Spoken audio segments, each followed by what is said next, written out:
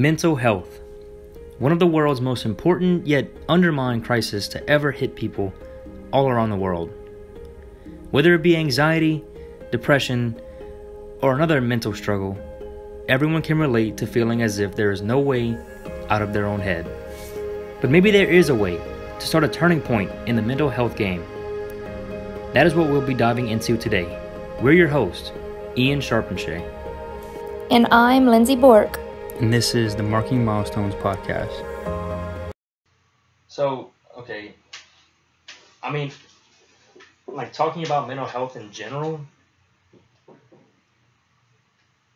I feel like everybody at some point in their life has had a, somewhat of a mental struggle. Sure. For me personally, I can remember as a kid even just having a weird worry feeling all the time. Mm-hmm. It could be anything from just being at school and just having friends there with me or whatever, Mm-hmm. and just no matter what it was, we could be having fun, having a good time in school, and I would still feel oh no, something's some type of worry or just for no reason. Mm-hmm. It's just just lying there, it's just over me. Yeah. I didn't really have it as a child, but now, being a parent and having a family, I get that sense of worry and feeling of worry sometimes. I might have a situation and then I can see the good in it, but I can also see, the negative way of it. And a lot of times I'll lean towards the negative way, oh my gosh, this could happen. Yeah. Instead of thinking of it more in a positive way. Yeah. And so that's where I feel like the anxiety comes in and the worry comes in with that type of thing. Do you think becoming a mom added on a lot more of it? Just from the way the world is today and having a kid now, I'm terrified to have kids now. Sure, I feel like it maybe added some type of anxiety because even just having your first child is scary because I had no clue how this was gonna be, and then okay, now I have this human being that I have to see about constantly, make sure that they're okay, and also just bringing God into the picture, faith.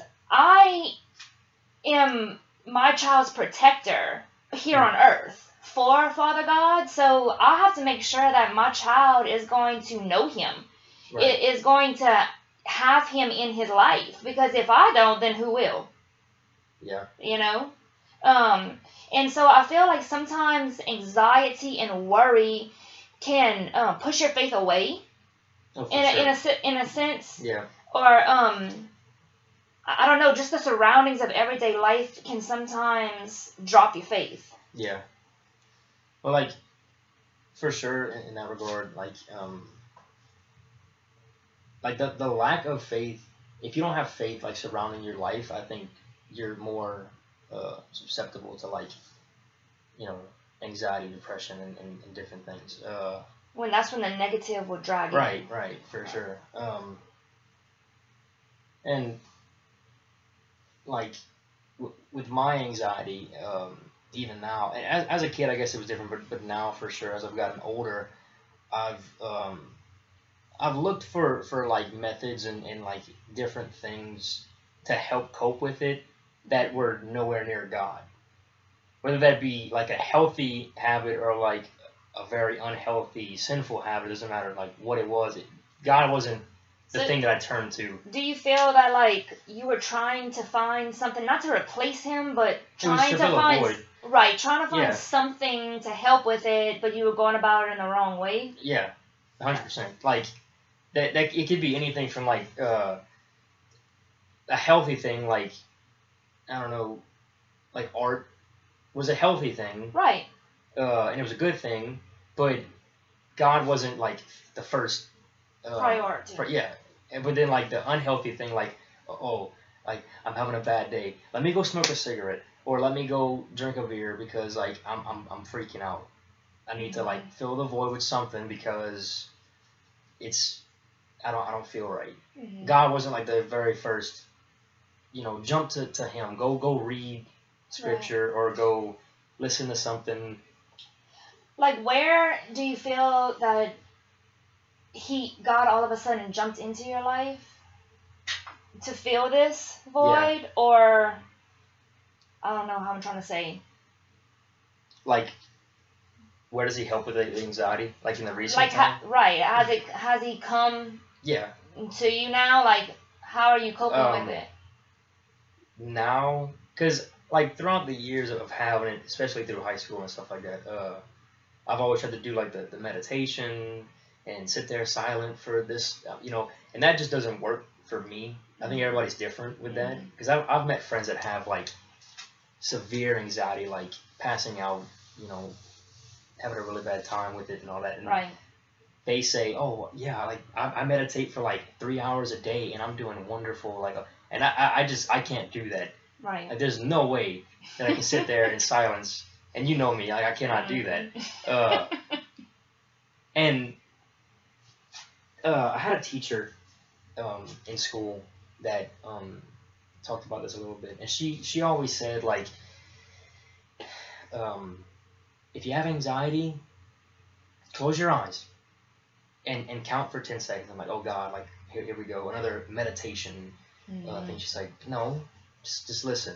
Close your eyes, breathe for 10 seconds. The minute you open your eyes, name 10 things in the room that God has put in your life. Oh wow. I was like, what? What do you mean? Like God, like what? Like the lamp? Like I mean, like it didn't make any sense to me at first. But as I got older, I've noticed myself doing it now more than ever. Where like I'll have like a really bad panic attack, and close my eyes, breathe for 10 seconds, and open them. And the minute I open them, okay, God's giving me light. God's giving me a house. God's giving. I'm like, oh my, okay, and like the panic attack goes away, and I'm there sitting with my thoughts of, oh my God, like He's given me so much that I've taken for granted. And that my worries and me being in my own mind is nothing compared to like what He's done for us. Right. It's minuscule. It's small. It's something we shouldn't give much attention to, because He's always there. Right. I feel like that comes with maturity too. Yeah, it does, like, for sure. Whenever you're younger, you don't even realize the things of the world. Yeah. Or like bringing God into the picture. You just know what you've been taught. But as you mature and you get older, if you grow in your spirituality, then you have Him more constantly with you, and you'll have those moments. Like I remember just the other day, I'm at home by myself with my son, and I go to walk into the hallway, and I just found myself like staring at our bedroom, at my husband and I's bedroom, and it was just, my bed was made, the lamp was on, I just stood there, and I don't know, like this just sense of peace came over me, and I just started feeling like, man, I don't feel like I appreciate you, Lord, as much as I should. Like, you've given us so much, and we have all these blessings, and I feel like there's things that like I need to thank you for, and I feel like I don't take the time throughout my day just to stop and tell Him thank you for the things. I feel like I'm more of like, God, this is what I need from you right now. Yeah, it's more of a need than like thank you for what I already have. And I was like, in that moment, I was like, man, like, no, it shouldn't be like that always. It shouldn't just be what we think that we need right now. Like, I need you. No, like, sometimes it needs to be thank you. Thank you for all this that you've given us that's all around me. Like, I have so much. Right. Like, we really are so blessed, you know? I'm glad you bring that up, because it reminds me of,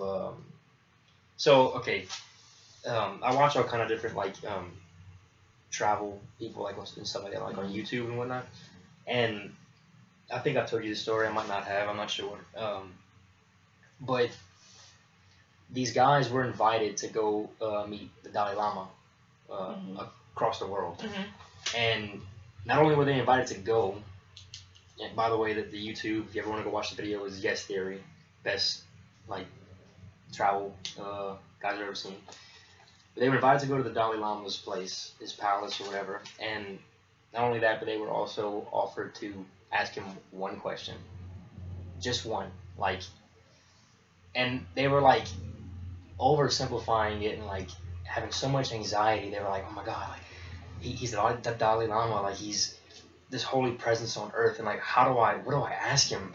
There's so many things that you can ask him, and he's like, they were like, he's probably been asked like the same questions like 1,000 times. How do I make my question like better than all those kind of? Mm-hmm. And they finally get there, and they're in the room, and they have like them and like 100 other people, and they didn't realize that they got there that they weren't for sure gonna be able to ask the question. Mm-hmm. They were just like asked to come and have a question ready. But God allowed it to happen where they actually did get to ask their question. Mm-hmm. And they said, there's a lot of people my age, our age, between the ages of 15 to like 30, Mm-hmm. of, having mental issues and mental health issues and anxiety and depression. And he was like, how do we break that cycle? How do we get out of that? And the Dalai Lama looks at him and says, there's too much self-centered attitude in the world. Mm-hmm. Too much me. And after all that me, then we have anxiety. Mm-hmm. Because, you sit there and you're constantly like, oh, I want this, or it's my time, me. I'm supposed to have this right now. Yeah. And then afterwards you're like, and you start freaking out and having anxiety. Or if it doesn't go your way, it's like, oh. It's, yeah. Blowing up. Exactly. And ever since I saw that, I've been thinking about that, like, every day. I'm like, let me not have so much self-centered attitude towards the world, and start like putting my positive energy out, Mm-hmm. and then maybe positive energy will come back. Right. And I've noticed it more, like I've been acting like that with less of like a self-centered view on the world, and I've noticed that my anxiety has dropped. Mm-hmm. That's one thing that I will say for sure has worked for me. Mm-hmm. Is if you put positive out in the world, it's going to come back to you. I think that's what God is trying to explain to people. And it just, I don't know if it's the time that we live in now or what, but there's so much self-centered attitude that we throw him underneath the rug, thinking, like you said, it's almost like you call on him when you need him rather than, just because. Right. Yeah. He wants you to need him, I think. Yeah. But he also wants you to recognize what he's given you, I feel like. Mm. And for somebody, your father that's so great to you, I guess because it's something that we don't see every day, that I feel like you're not thinking about taking the time to thank him. Does that make sense? Like, yeah. And it's not like having like a sticky note on your door every day right. saying like, "Hey, do this." Right, but like, shouldn't it be? It should be. I don't know. Like in your mind, it should be like, always there. Always, yeah. But right, Yeah. I don't know. It's just. But that's like me. Like in the morning when I wake up, the first thing I think of is, okay, let me go put on the coffee maker. What can I do? Yeah. This morning. Yes. I got my coffee going, getting made. I have my clothes ready for work, and I got my car started. But not once did I wake up and say, let me pray, and thank him for even being alive this morning. Mm-hmm. And let me tell you, the days that when I do wake up, and that's the first thing that I do, is pray. Yeah. Are the best days that I have. Mm. It's the days that when I wake up, like, oh, what can I do? Oh, I have to wash the clothes. Oh, I have to go see about this. Yeah. Oh, let me hurry up and do this before my son wakes up. Like, yeah. That's the days where everything's chaotic, everything's crazy, all out of whack. But the days that I wake up and I say, I'm going to thank the Lord first, and I'm going to pray to him first, those are the best days, I feel like.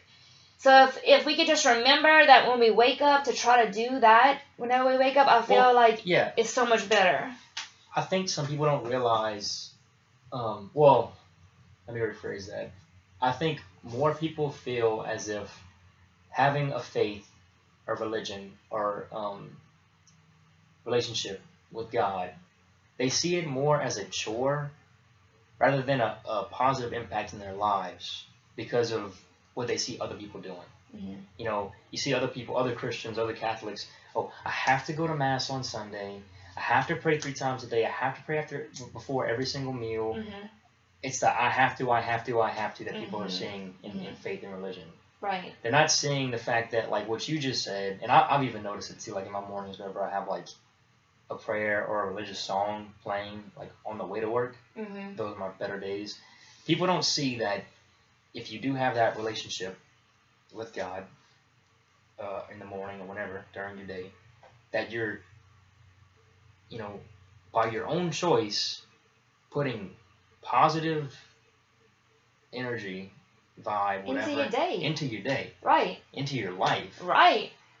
and that'll only spark more positivity to come. Right. You know. It's the same thing when we wake up and we like sluggish and we Yeah. woke up on the wrong side of the bed, aggravated. Already thinking, How's your day gonna go? Yeah, it's gonna go Totally bad. wrong and aggravated and bad. Yeah. It's negative. That's Mhm. it.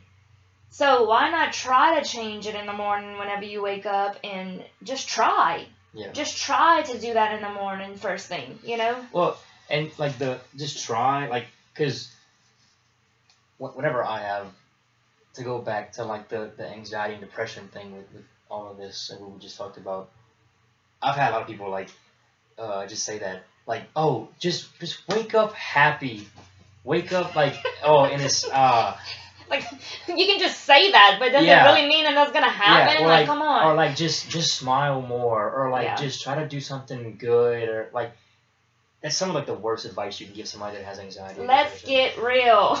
Yeah. You know, like. Yeah, I'm not gonna wake up one day and just be like, oh my god, like Yeah. an angel all of a Right. sudden. But that's where I think like small steps of like putting it into your life. Mm-hmm. Not like, because I've had times where like I tried that whole thing, that whole approach of like I'm gonna wake up and I'm gonna go to church and I'm gonna like change my whole life. And that was probably the worst because I dumped on like a whole different like blueprint of my life on myself, which was not good because like I did like a complete 180 of like jumping to like bad stuff because I was trying to so hard to be like good and happy and all this stuff, and it just amplified my anxiety Right. because I wasn't doing it healthy, like the healthy way. Right. This is how my day is supposed to go. This is how it's gonna go today. Yeah, I was And that's trying not to force, always how it's gonna go. forcing it. Yeah. Because life doesn't work like that. Right. You know, things happen and then our lives get turned upside down and then it's like Yeah. all downhill from there. You know, but I mean, you can take the time to ask him to help you with that. Like, Yeah. I'm going to try to do these things each day. I'm going to try to make sure that I have prayer time and time with you. But can you please help me to have that time with you? Yeah. You know, because sometimes it's like we get so caught up in the day that we don't take the time to have with him. And I'll ask him all the time, God, you think today that you could just help me to find the time to be with you? And I'm telling you, every single time that I do that, he finds a way. Yeah. Like, my son takes a nap, and then it's like, it'll just hit me in my head, like, oh, wait, this is my time to be with now you. I Like, have let me go time. do it. Yeah. You know? Yeah. It's if you're going to choose that time that he's given you to have it with him, or are you going to choose to go do the dishes or go do something that you think you need to be doing at the time. And, you know, I like to believe that, well, this is like a for sure, like, well, duh kind of answer, but I for sure feel like the disciples and apostles probably had, like, the worst case of anxiety and depression throughout, like, their time. Absolutely. You know, just, and I always go back to thinking of that, and their hardships versus, like, what we go through now. It's so different. It is. Not that I'm trying to like undermine or like. But don't you think that they had like a struggling time? Yeah. You know, clearly, like. you know, But I see that as like a motivation. Like they had people going after them, trying to kill them and like attack them and tear down their faith, and they still. How much more of a struggle? Yeah, exactly. Like you know. Like our struggle amplified like 100%. Right. You know. And if they could get through it, yeah, then why? And, like, exactly. You know. Which is, I struggle with that a lot of thinking of myself as like Peter, a lot, you know, because if the situation came up where I had to be like, yes, I'm a Catholic, I believe in Jesus Christ, I would probably sit there and say like, no, like straight up, dude, I don't know who that is. You'd be afraid. Yeah. At the time. I'd be terrified. Right. And I wouldn't know until I'd be in that situation specifically of like, you know, I have somebody with like a terrified situation. Yeah, I don't know how that feels. Right. But knowing myself enough, I think I would like, you know, cower just a little like, bit. In everyday things, like I've had things come up where like I'm with people and then they start talking about like faith and stuff, or like how they're doubting things, and I feel like this is my time to defend him, and then they say something to make me feel a certain way, and it's like, like I just like cower down, and clam up, and like, and I'm like, afterwards, I'm like feeling so horrible, because I'm like, this was my time to defend you, and I didn't do it, and like, it makes me feel so bad, like, it makes my heart hurt, like, how could I make my father feel this way, because I feel like I just let him down like so bad. And I feel like I've been in those situations a lot of times, and it's always like those people in like family members or like people in your life that's close, and so it's so hard because it's like the closest ones to you. And then that's whenever they'll say something, and it's like, okay, well, I'm just not going to say nothing right now, but instead I feel like I need to be like, God, this is the time for me to defend you. In my mind, be like, God, please help me. Like, help me right now. Like, stop and just ask him. Like, please help me, and like, just speak through me, because when they ask you something where you feel like you don't know the answer to is when I feel like I just shut down. Okay, well, so this is how I look at it with that kind of stuff. So I believe that all people have, like, you know, two sets of anxiety. You have your human anxiety, the everyday problems that you go through where, like, I have somewhat of like a social anxiety where, like, if I'm in a big group of people, I'll freak out a little bit. I can't breathe. I have to get out. Like surrounding world problems. Yes. I guess you could say. Like, yeah, exactly like that. Your surrounding world. That kind of anxiety versus the other part, which would be spiritual anxiety. Right. Which isn't only being afraid to open up a topic with somebody or like explain to them what's right and what's wrong. Right. Also would be like, I know people that are afraid of priest or church because of things that they've heard. Right. And they have anxiety. Like, I have anxiety in church whenever I go. And that's just, like, I think my own personal thing that I need to figure out. It might be because of the people there. But anyway, there's a lot of different spiritual anxieties that people have. But I think, like, where I get a lot of my spiritual anxiety, which you're kind of, like, going into, is when somebody is, like, they say something. They say, like, a certain thing. I don't know what, like, I don't have an example right now off the top of my head. And like you said, it's like, right now's my time to just be like, you know, straight up tell them, like, no, this is what's right, not like that. But instead, I turn back into that Peter. Yes. Where, like, you know, I don't know nothing about that. Because I feel like then the question in your mind goes, how do I answer this question without making this person feel bad about themselves or not knowing what to say, you know? And I think in that regard, both the human anxiety and the spiritual anxiety intertwine.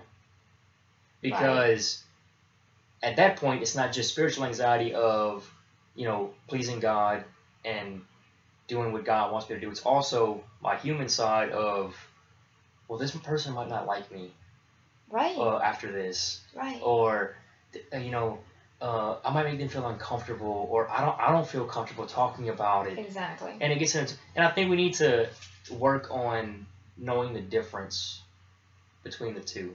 It shouldn't matter It if shouldn't we matter. feel uncomfortable. Right. It should be that, no, you are speaking the truth, Right. and this is what God wants us to do. Right. Does that make sense? Like, Yeah.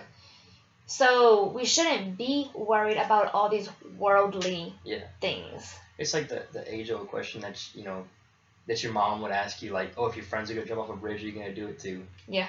It's something like that. Like, Right. if all your friends are gonna agree with the fact that oh, God doesn't exist, Are you gonna do it too? you gonna do it too? You gonna think that? Yeah. Are you, or if your friends allow dark, negative things coming into their lives, that affect them very badly, Right. are you gonna do that too? Just because you're this human You world feel is too uncomfortable to Yeah. say that it's not right. right, Yeah. right. Right. Yeah. It is hard to find a correct way to like tell them what's right and wrong. See, then that's when I feel like instead of just being afraid, in that moment is when I need to know to lean on Him, like to lean on God and to say, this is what I need you. Yeah. I really need you to help me now. Come on, like, help me. Yeah. Help me answer this question. Help me. You need to come speak through me because I'm trying so hard and I just need you to be with me right now. Like, Yeah. and instead, it's like we just run away. But in that moment, I feel like that's what I would need to do. Like, for myself, Yeah. it's like, I need you right now. Like, come on, So like, And I feel like that can be with anything. you can. Your worldly anxiety, your Yeah. spiritual anxiety. You can. Lean on Him, And see, like that, in high school, I know I've told you this, but like we've had religious groups and all that, like where we got together with like our own age group and like, what was it called? Adoration circles. Mm-hmm. Where it was like, no, not adoration circles, I'm sorry. It was affirmations, verbal affirmations. Okay, yeah. Where it was like a group of us, and it was like the most awkward thing ever because these are people that we've been in school with together, Yeah. and like made fun of and like did like stupid stuff with them. Being silly and friends and Yeah. whatever. Yeah. And now we're sitting in a circle in the dark with a lit candle, telling them how much I love you, and like really going You're deep. getting into serious, deep things. Yeah. Right. And man, it was around that time where I had a lot of anxiety for that kind of stuff, like, because social anxiety and just like not knowing how to act in front of people, I was terrified of that. Like, I'm breathing wrong. Like that's how far it went. Like, where I was like, I'm breathing and blinking wrong. Goodness. Um, I feel you because I feel yeah. like that, like talking in front of people. You know, it's like. But in those situations, I would do what you're talking about, where, right before it was my turn or whatever, like the whole thing was, where it was gonna be me talking, I would take like, a couple seconds or a couple minutes and just talk to God in my head and be like, look, dude. Dude. Yeah. I need you to guide my tongue. Mm-hmm. I want you and the Holy Spirit to come down and, guide what I have to say. Because in that situation, it's like, if I say something and I got like all the people in front of me. And when Yeah. doesn't he do it though? Like He when you does it. ask for And it, every time that I've had that happen, afterwards, after the affirmations, that people are like, dude, oh my God, you have like a silver tongue. Like, you're just like spitting off stuff. Like, where did that come from? Like, I have no clue. And you probably don't even like necessarily remember like everything No, that I you don't. said. That's the but, thing. And they know, Yeah, because they they were know. listening to you. And most of the time it goes like that, where I'm like, oh my God, what did I even say, like, during that? Like, I black out for part of it because Right. it's just like he's speaking through me. Right. It's not even, really Right. me. He's like, man, you asked for it. Yeah, know? you asked for it. And it's almost always, like, because most of the time it was like, the way it worked was like one person was in the circle Mhm. and we'd all go around saying whatever the affirmation was to that one person would Right. always switch out. And almost always, whatever I said was exactly what that person needed to hear. And That's they amazing. like break down crying. And I'm like, I have no clue. It's because God was speaking through you. Exactly. Yeah. You know? But yeah, I think what you were saying, especially like with family members and friends that like have a specific thought Mhm. that you know might be wrong. Mhm. The first thing you should do is like, okay, God, like I want to correct them and help them understand what's wrong about it and what you can do right. Mhm. First thing you should do is ask Him to guide your tongue. Right. You know, talk through me. I think so. You know. Yeah. So, in finishing with everything, I feel like we need to read a verse out of the Bible. And this is Philippians 4:6-7. It says, "Have no anxiety at all, but in everything, by prayer and petition, with thanksgiving, make your requests known to God. Then the peace of God that surpasses all understanding will guard your hearts and minds in Christ Jesus." No. I like that a Yeah. lot. It kind of sums up what we were saying, though, like lean to Him Right, during it all. right. Because like life in general,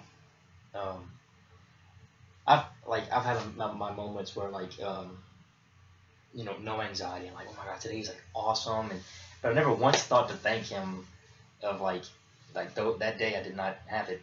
Right, Or like, and then like the worst days ever, I didn't lean on Him. right, right. And like where it says, make your requests known to God. How we were talking about how in those situations, Yeah. you know, my request for you to speak through me. Right. You know, like I need your help right now. Like make those requests known because He needs you to ask Him for things. Right. Not only does He need us to thank Him, but He needs for us to lean on Him and to ask Him for things. You know. Yeah. I'd like to believe that, like, you know, certain things could be like a fix, a one time, like, you know. Mm-hmm. I don't see having a relationship with God as okay, now I got one. It's it. We're good. It's done. Yeah, that's it. It's an ongoing thing. Absolutely. It's like saying, like, me, like, I'm on medicine for anxiety. Mm-hmm. And the doctor will say, oh, well, just, here's a pill. And it's done. And it's gone. Right. The most false information, false advertising thing that could ever come knock on your door is take this and everything will be great. Right. It's the same thing with God's relationship. I think people don't understand that is that it's not just pray to Him and a miracle happens. And then you're done. And you're done. No. It's continue after He's given it to you. That's right. It's a life-changing thing. Yeah. Like you have to make Him part of your life. Right. Yeah. Or where are we going? Yeah. You know? Well, yeah.